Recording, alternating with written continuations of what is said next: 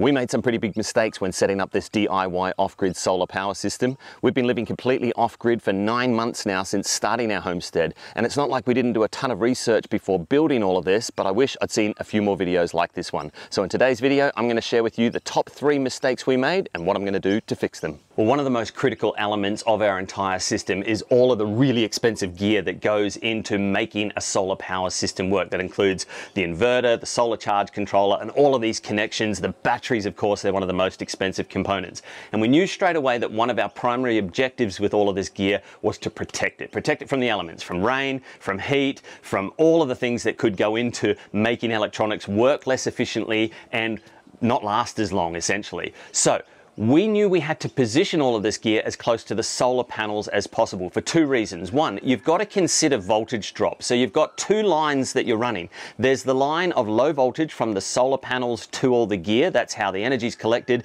and then processed by this equipment. And then there's the line that runs from the inverter to your buildings, and that's your mains power line. So we knew regardless, this gear had to be set up here out in the field where the solar panels are, and it's the most exposed area. Of course it is, because we want the most sunlight reaching our solar panels, but it means potentially heat, direct sunlight, and weather like rain getting into this equipment. So I knew I needed to weatherproof it, and we bought one of these little kit sheds. It was enough to get started with, and when we were setting up, it was kind of heading into the cooler part of the year, so it wasn't a big deal. I just needed a shed, literally just big enough to mount all of this gear on a board, to be able to house the batteries, they're just down below here, and keep it out of the weather essentially. But as I said before in a previous video where we talk about this entire setup, what it cost and how we did it, I knew I was going to have to upgrade this shed at some point. And so as we start to approach the warmer parts of the month, we're really seeing that as becoming a problem.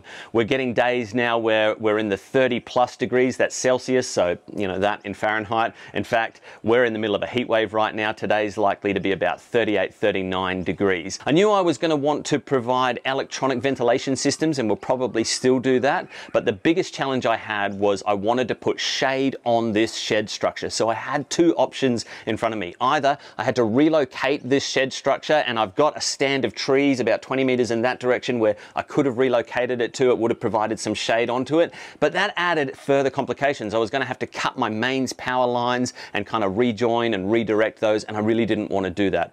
Or I was going to need to be able to provide shade for this structure, and this is where thinking resourcefully comes into it. As a homesteader, a good friend of mine was doing some major backyard renovations, and he had this carport structure and said to me, could I use it out here on our farm? Well, regardless, you can always use a structure like this in a homestead, and I knew exactly where I wanted it to go. So we resurrected this carport directly over this little tiny shed, and I can tell you it's already made a massive difference. Even as we were up there the other day putting the roof sheets on this carport structure, it was baking hot. It was about 35, 36 degrees. As soon as I stepped here under the shade, I could tell straight away it was going to do the job for us. And it's really important because all of this electronic equipment, it's electronics. It doesn't like performing in the heat, and that's why things like your computers and sensitive electronic equipment have heat sinks and fans in them to dispel the heat as much as they possibly can. You might even be able to hear the whirring of some of the fans in the background there behind me, and it's only about 8 o'clock in the morning right now, so already it's warming up in there,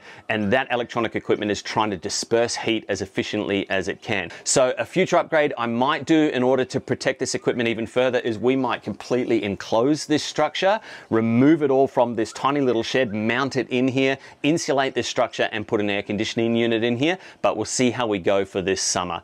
The other reason that you want to really look after your gear as far as heat's concerned is it just lengthens the lifespan of it. So our batteries, for example, which were almost half the cost of our overall system, they say they've got a 5-year warranty and a 10-year lifespan, and they say they can operate up to 50 degrees Celsius, but why would I want to play with the extreme end of that range? If I know that electronic equipment, and especially batteries, performs better when it's kept cooler or at a more even temperature, why wouldn't I just try and give those batteries the best environment possible to not only perform more efficiently, but also last longer?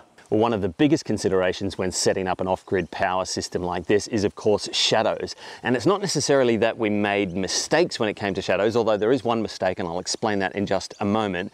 But it also comes down to how your shadows behave throughout the seasons. And you really can't know that until you've lived in the space for an entire set of seasons. In fact, on one of my earlier videos, I think I made some comment along those lines that before committing to fixed infrastructure, you really want to study the seasons of your environment so that you can decide on things like shadows, on things like the way water flows, on things like wind and how that changes throughout the year. All of those environmental considerations should go into your overall homestead design, but especially when it comes to shadows and your solar power system. And I remember getting some idiot comment back saying, "Oh, just use your eyes, mate, that's what they're for." And I thought, how dumb is that? You honestly don't know how the shadows are going to behave until you've got the data and the details for that.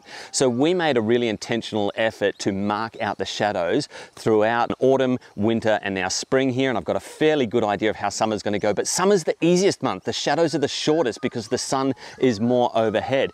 But what really surprised me was the length of our winter shadows. I mean, some of the shadows from our trees were 30 or 40 meters longer than they were even in the autumn. And so they really started to spill out and across onto our solar panels. We knew we needed to keep them away from trees as much as possible, and so we left a fair gap to the north of them. Again, remember, we're in the southern hemisphere, so our sun's in the north, which means our shadows cast south, and so we left this nice big space in front of them. But even still, as we got into the height of winter, some of those shadows started to really encroach on our solar panels. Now, the mistake I made was not figuring out exactly where true north was. Well, I mean, we did, but then I made an assumption. When we started to set up our solar panel arrays and rack them all up, I looked at our tiny home and I had thought that we'd put our tiny home north-south, but with an easterly outlook.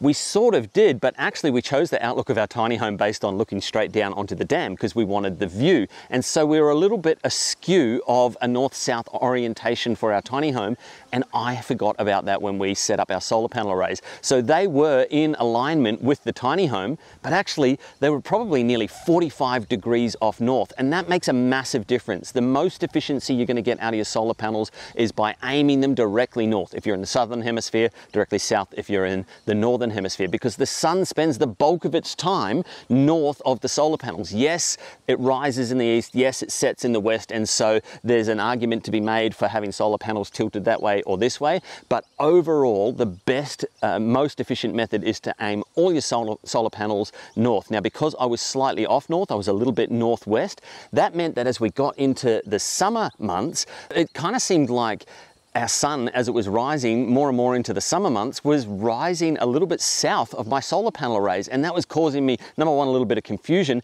and a bit of consternation as well, because I was getting these shadows from two trees that were positioned right behind our solar panel arrays. And I thought we could back those arrays right up to those trees with no worries at all, because they were south of the arrays. They were never going to cast shadows forward. They would always only cast shadows backwards.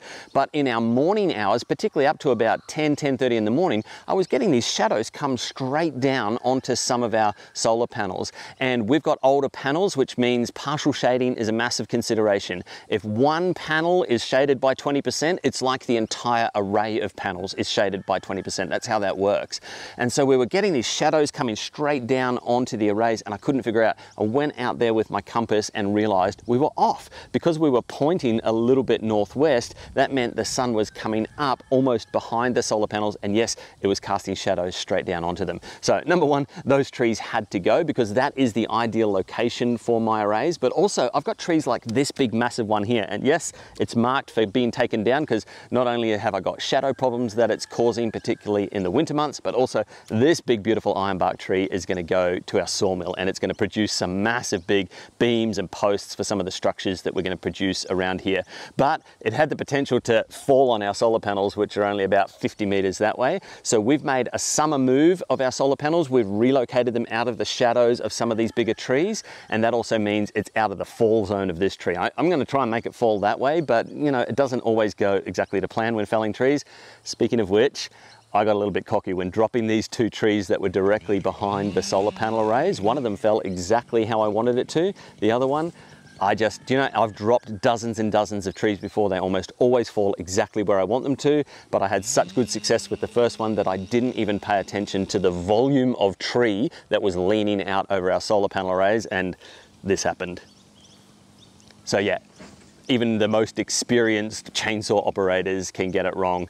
Don't get cocky, think twice, you know, the whole measure twice, cut once. Well, look twice, chainsaw once, and especially when you're doing it around expensive equipment. I was really lucky nothing got damaged. It was only a small tree, but that could have been disastrous. So right now I'm in the middle of not only relocating our entire array to be out of the shade of some of those trees that I talked about, but also facing true north. And you'll see I was way off. Like I said, I was almost 45 degrees off. And as we laid them out and then as we fixed that orientation, we realized just how much of that northern sunlight we were missing out on. But the other thing that I'm fixing here is our tilt. And the reason that tilt is important, and the mistake that I made, was not paying close enough attention to it. The reason that it's important is to do with how the sun is positioned in orientation to your solar panels. So let me explain it this way. I've got this spare solar panel. I'm going to lie it out here flat on the ground. If I was directly above that solar panel looking down on it, the solar panel looks like a rectangle. That's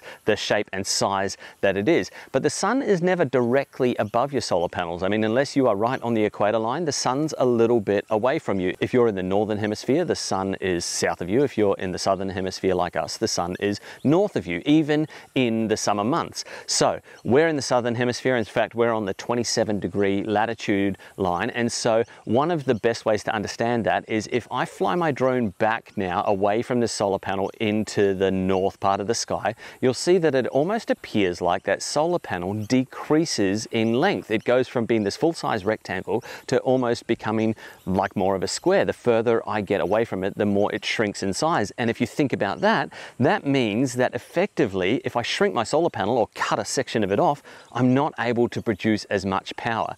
So the further I get away, especially into the winter months, the more that effect becomes obvious. All right, here's how to get around that, and this is why solar panels are tilted. You basically follow a simple formula. If you want to set the tilt of your solar panels at a fixed angle all year round, it's basically your latitude. Like I said, ours is 27 degrees, and that's the front angle of your solar panels. So I could set my solar panels at 27 degrees, and year round I'd be getting a pretty even amount of sunlight distributed onto them. But obviously in the summer it's going to move further up onto them, and in the winter it's going to move further away from them. And so that effect of losing power because I'm losing surface area of the solar panel gets a little bit amplified in those summer and winter months. So what I can do is pick 3 different angles and adjust for those throughout the year. Autumn and spring are going to be the same angle. They're going to be that 27 degrees for me, or whatever your latitude is. But for summer, I want to go minus 15 degrees, and for winter, I want to go plus 15 degrees. So my summer angle is actually only about 12 degrees, and you can see that on the panels behind me. Right now, about half of them are still laying flat. We're in the process of just making new legs up for them that pop that angle up to only 12 degrees, which is actually pretty close to flat on the ground. The mistake I made was not realizing how far off of the winter angle I had set them to. And so we had done this calculation as we were approaching winter, and the legs I made for the back of my solar panels were optimized for a winter angle of 42 degrees. Well, 42 down to 12, that's a 30-degree difference. And so essentially as the sun moved further and further overhead, I was really missing out on a lot of that summer sun. All right, so nuts and bolts, what does this all mean practically? And what does it mean practically to you? I mean, you might not make the same mistakes that I've made, but you can certainly learn the lessons that I've learned. Just before I share with you some key takeaways from this experience, can I ask you to consider subscribing to our channel? If you found this video useful, if you want to see more content like this from us, or if you want to follow along on our homesteading journey. We've only been out here for 9 months and we're setting everything up from scratch. So if you want to follow that story, then hit subscribe now. Okay, some key takeaways from this experience. The first thing I would say is be flexible with your infrastructure where you can. We've developed a homesteading philosophy of not using concrete and not welding steel when we don't have to, but committing to that fixed infrastructure later on if we can. Now, sometimes you don't have that opportunity. When you go to build your house, at some point you've got to pour the slab, you've got to lay the foundations, and you've got to get to building. But where you can allow time and experience to inform your decisions, you don't want to be locked into fixed infrastructure, and that has saved us more times than not. And so wherever possible, I try not to lock things into the ground or weld things together so that I can change things around as I learn more about them, as I learn more about the environment that impacts my systems. So a practical example of that is we allowed the length of cable between our solar panels and our solar equipment shed to be just a little bit longer than it needed to be. I knew I'd experience a tiny % in voltage drop, but not much, and enough that it allowed me the flexibility to move my solar panels around and find the ideal location and orientation for them, and I'm glad we did that. The second thing I would say is develop a mindset of paying attention to how your equipment works and how you work with it and how your environment works around your equipment. So practically, like I said, we marked shadows on the ground every single month with line marking paint and with pegs so that we could learn exactly how our shadows behaved throughout the year. The other thing we did is we paid for the optional extra of a remote monitoring system for our solar power system. So we paid for the screen so I can go inside that shed there and look at a readout anytime on how the system's performing, but I also paid for the device that allows us to stream that data over the internet, and I can literally check from my iPad, my computer, wherever I am in the world, how my system's doing. And that's enabled us to develop a habit, if you like, of watching our system and seeing how it performs and learning how it responds to environmental factors, to our own power usage. Today, for example, I have noticed it's only 10 o'clock in the morning. In the small changes that we've made, we've generated an extra half a kilowatt hour in just the first 3 hours of generating power of the morning. That's actually huge. So let me put that in practical terms. If you're not used to using solar power yet and kind of monitoring your energy in terms of kilowatt hours, that would mean I could turn the coffee machine on a half an hour extra in the morning, or I could use the slow cooker for an extra hour of the day. So those small power differences are going to make huge differences to the way we use our energy throughout the day. And those are the gains I was hoping to get from making some of these tweaks. The third takeaway piece of advice I would give you is be flexible not only with your infrastructure, but be flexible with your mindset. In other words, develop just a little humility to say, do you know what? I don't know everything, but I'm going to give myself the opportunity to tweak, make adjustments, to admit where maybe I got it a little bit wrong, but be able to change and develop a more efficient system because of that. So I hope you found this video useful, and we hope to see you again on the next one.